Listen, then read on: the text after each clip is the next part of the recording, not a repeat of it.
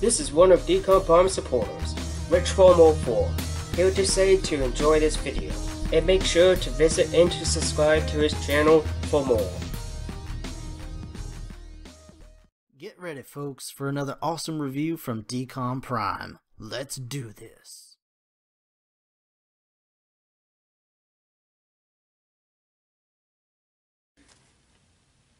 Alright guys, next we'll be doing the triggers, and of course the priming handle, but it'll last probably.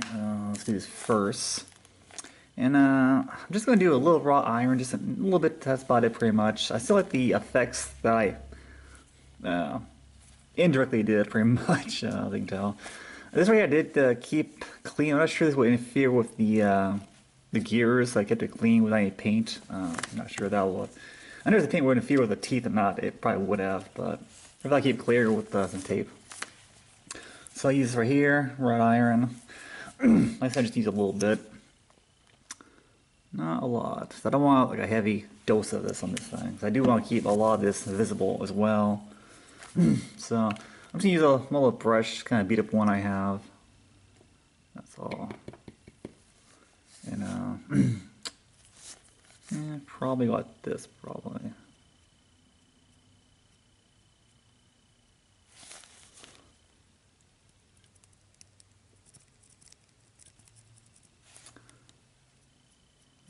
Pretty much. Like I said, it's going to be a lot. It's probably very hard to see because it's the black and the copper. See me there as well too.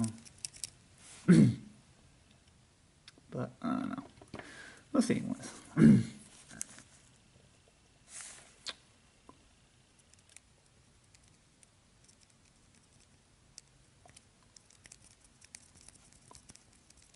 You can see a little bit.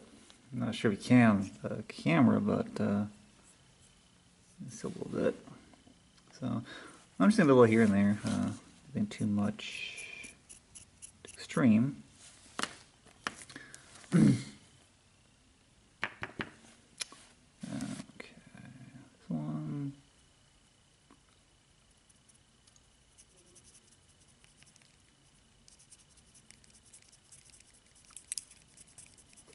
That. Yeah, it's pretty good. You can see a little bit of course, but not a lot, but that's a good thing. Because I don't want too much. Just a tad would do.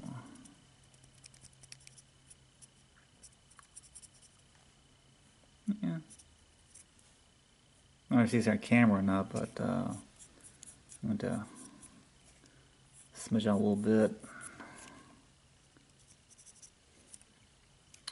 There we go. Good enough. Next I'm going to be doing is the priming handle. That one is pretty decent. Got a little orange right here as well too, so I might use a little more of iron, just paint over it a little bit. Sides, sides. Size. Yeah.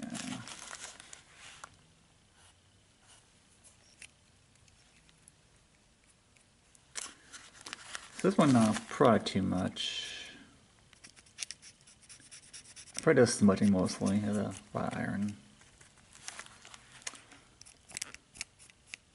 So far it's looking great. I'm impressed. This does have a lot of detail this gun has. I mean, it has like tons of detail. I mean, just tons of it. So I'm basically going to paint the raw iron inside there somewhere.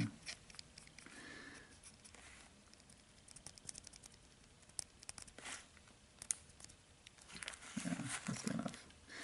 This right here does go inside the gun. I would get that masked off. I'm not sure that will damage the interiors or not. Okay, that's enough of that. So too, and I'm going to take a little break from that and wash my hands off first. We got paint. Next we'll be doing is the handle. For that I'm going to use kind of tan color. Try to imitate. Best I can do is like leather type thing. see how that works out pretty nice. I might combine with some black as well.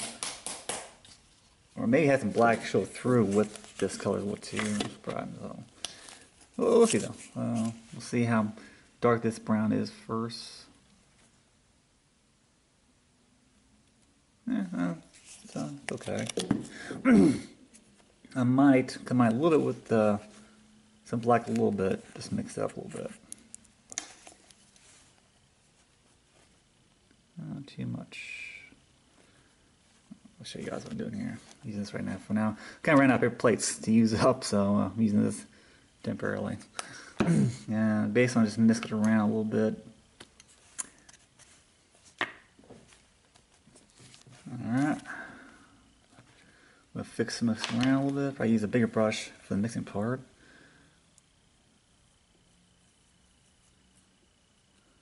Yeah, I kind of want like a darker tan color.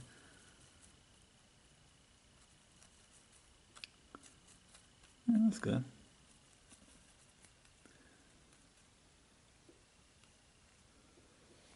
So, that's good.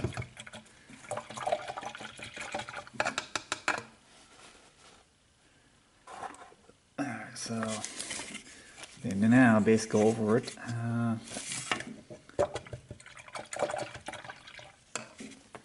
I'll use my other brush right here just for the edging part. Yeah,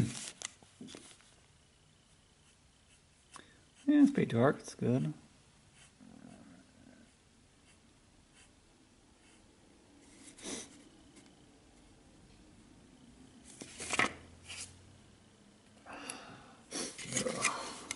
Okay.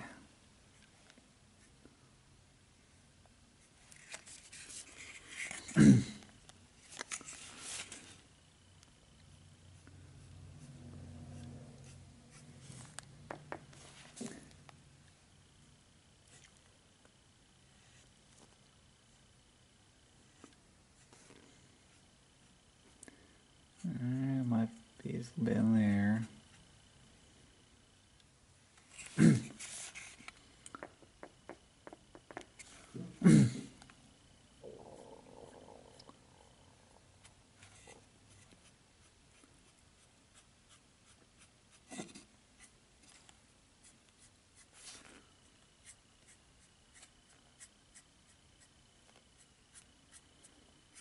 So it's kind of dark. That's a good thing about that. Try to imitate leather if possible. And when I'm done, of course, I'm gonna go over this a little bit. Try brushing it black to kind of show the contours of it. For you guys. I was thinking about white. I was thinking about fur because I know Robbie did a gun. He used white for the bandage part, and it looked pretty cool. But this was actually this was molded in tan color, so I thought, well, maybe this would be leather, maybe. So I thought use leather instead. So I thought I'd use a kind of brown color for leather. And it looked pretty cool, yeah. Because on Apocalypse, you gotta use what you use. Alright, alright. Okay.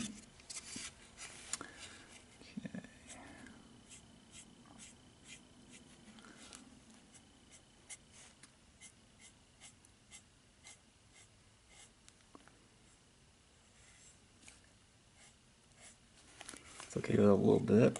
Let's fix that. Make sure. Okay,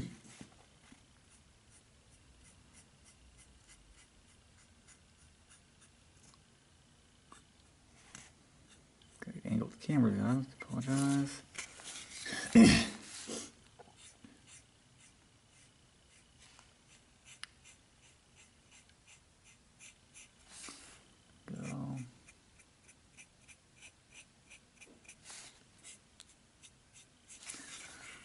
And I might do off camera for the other handle because it's the same thing pretty much.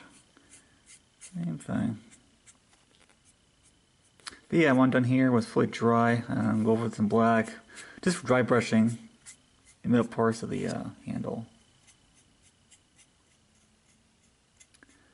but it looks pretty good so far. Okay, so I think tan will look nice a little too. And of course, the matte finish when it dries to be more flat, of course. Anyway, I'm gonna take a little break right now, guys. I'm gonna dry first. I'm gonna do the other handle off camera. When I come back, I'll show you a little dry brushing for the interior part of the wrappings wood too. So, alright, guys, be right back. Alright, guys. Next I'm gonna do is the saw blade until the handle's fully dry. I'm done pretty much right now. I'm gonna do the saw blade. Now you can tell I got attached to a drill. Yeah. That's because I kind of wanted the wear and tear of the blade to be natural, so I thought I attached to a drill.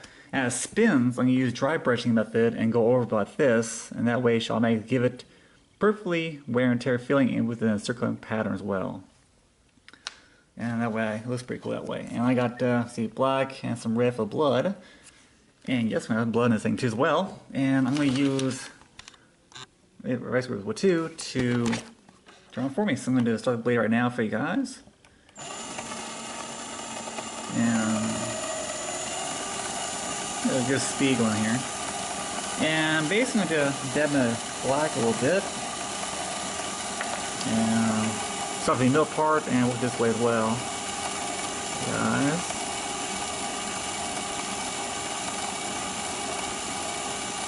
It won't be perfectly, but that's okay.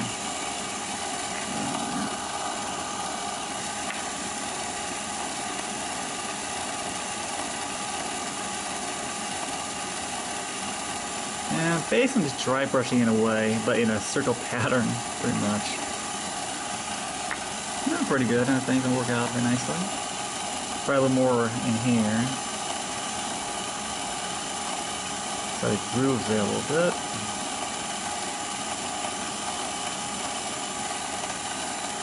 And I do want to show some wear and tear, like some heavy usage pretty much. And then the blade itself in a part. And I basically used a bolt and a nut, that's all I did. And I just drill. Easy enough. I use a very thin bolt for it. And I'm getting dry brushing right now, trying to get some of that paint smear a little better. A little more probably. When I'm done, I'm going to dry and I'm going to go with the red paint for blood effect. That'd be kind of cool. Dry so the corners here somewhere. I'm not using a lot of paint, as you can tell. I'm just kind of dry brushing in a way. Try to smear some paint because I just want to have more of a natural look to itself. That's all. Yeah, a saw blade always has a natural look to itself.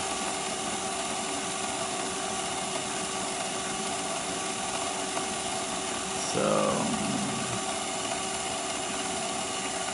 okay, so that works now. I wonder. Okay, that's pretty cool. You can tell it's pretty natural. Kind of torn up a little bit. That's not bad. Alright, I'm going to put a little more on the edging part.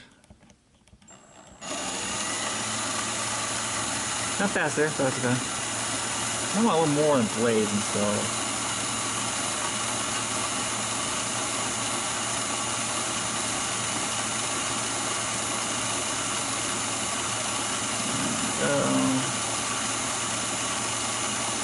Looks pretty that way, I think.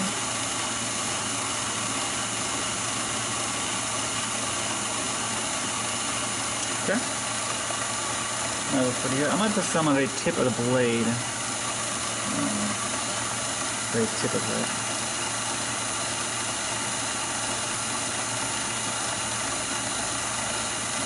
Like I said, I'm not using a lot, guys. You don't have to use a lot. It's kind of miss you, basically.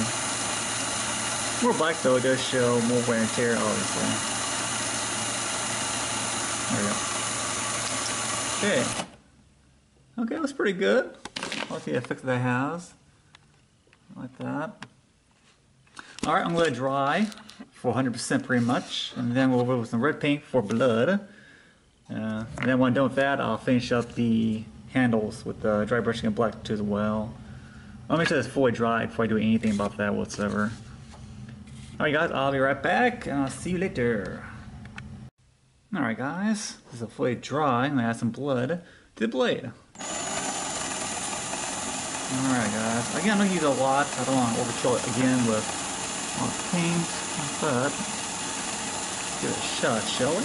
And probably mostly the eating part probably. I'm gonna use a lot of blood as well. I don't want to kill it too much. Use a little bit. Yeah, we can zombies. It makes a little sniffy mess after a while. I'm a little more, of course, than edging. Alright, so. Got that here.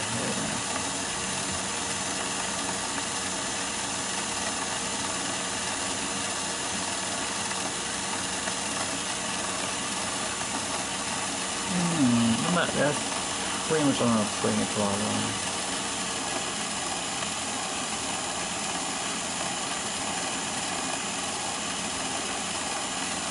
That's off that side.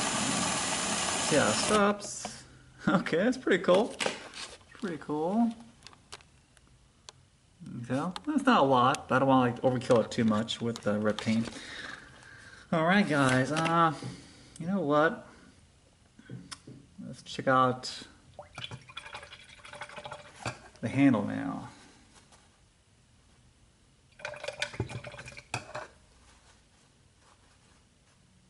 That's pretty good. And I'm going to dry for a while, and I'm going to do the handle part now with some dry brushing of the black. Again, I'm going to do one side, the other side off camera for you guys. And this water here.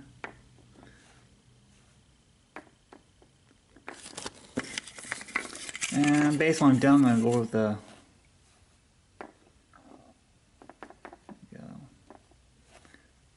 water, I'm as liquid as possible. Go like that pretty much.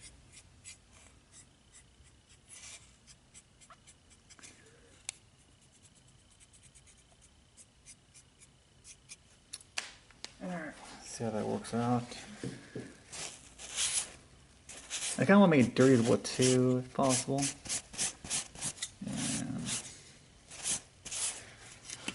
Okay, that's pretty cool.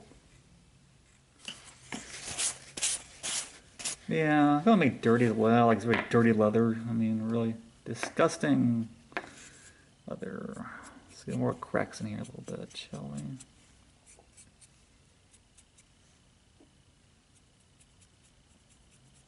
Here. Alright, see how that works out. Just move it down as well. That way it's all the crevices.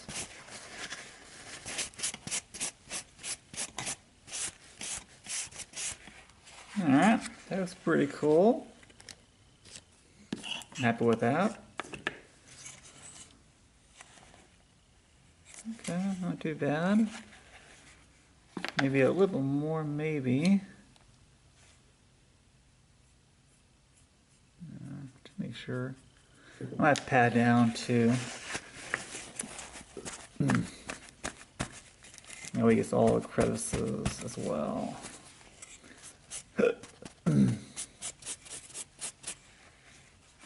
Okay, yeah, that's pretty good. What do you guys think? Not too shabby.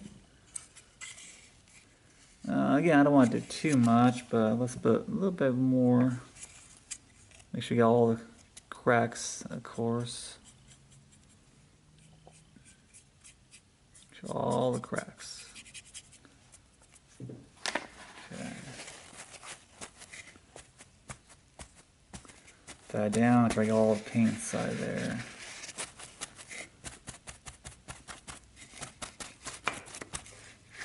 Okay. Not too shabby. Alright, I'm going to do a size wood 2 off camera, but that's pretty how I did pretty much. Just some dry brushing, pat it down as well. That pretty much. That's pretty good, decent. Alright, I'm going to take a little break for you guys. I'm going to do the other sides with you off camera. And you know what? Next video will be the completion and reassembly of the CROSSCUT zombie strike weapon. So stay tuned for the fourth and final part of the video. Again, that's it guys. I'll see you part 4. I'm out.